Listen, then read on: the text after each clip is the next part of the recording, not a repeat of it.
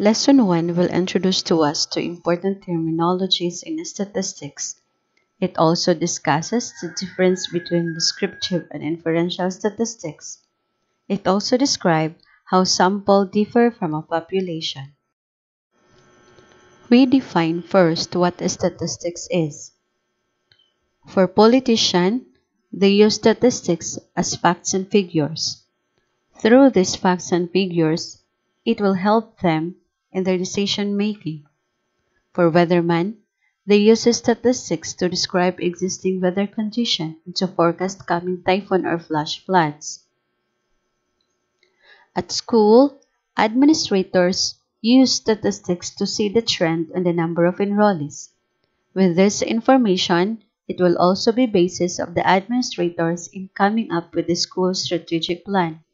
For teachers, statistics is used in the computation of grades.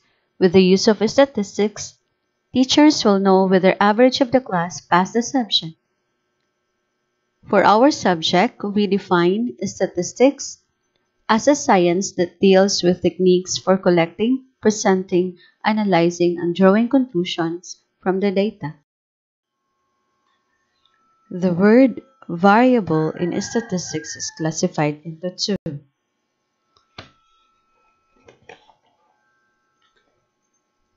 The quantitative and qualitative variable. Quantitative variables take on numerical values like your age, weight, height, your grade, or even the population of the students enrolled in the first semester of school year 2020-2021. While qualitative variables take on categorical variables like favorite color, degree program, or your gender. Those are examples of qualitative variables. Quantitative variable can be classified into continuous or discrete. Quantitative variable is continuous if you can have a value in between two counting numbers. Example of this is the weight. You can have a weight of 45, that is 45 kilograms or 50 pounds. Another example is weekly allowance. You can have 250.5, meaning 250 pesos and 50 centavo. A variable is discrete when you can only have counting values, like the number of students enrolled in the subject statistics. You cannot say that there are 30.5 students enrolled in statistics subject. You cannot explain what the 0.5 means. Therefore, the variable number of students enrolled is an example of a discrete quantitative variable. Another example is the number of cars in a parking lot. In the figure, all stars inside the oval is the population, while the stars inside the shaded oval is what we call the sample. Basically, sample is just a part of the population or a subset of the population. There are two types of statistical methods. In other statistics books, they call it branches of statistics. These are the descriptive statistics and inferential statistics.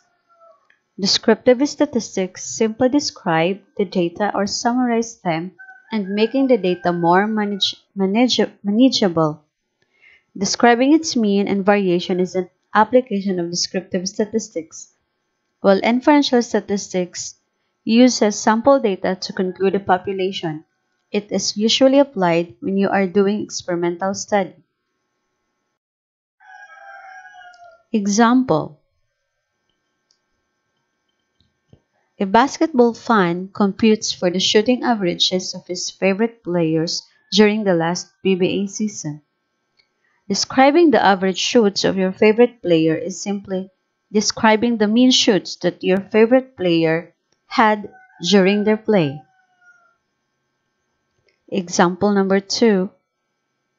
A psychologist wishes to determine the effects of rock music on the productivity of workers by comparing the productivity of 10 workers in an assembly plant when no music was played and the productivity during a time when rock music was played.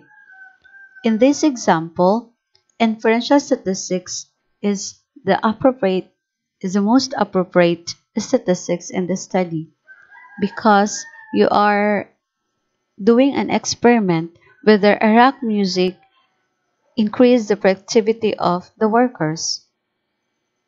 Thus, example number 1 is an example of an application of descriptive statistics, while example number 2 is an application of inferential statistics. And that ends our lesson 1. Thank you.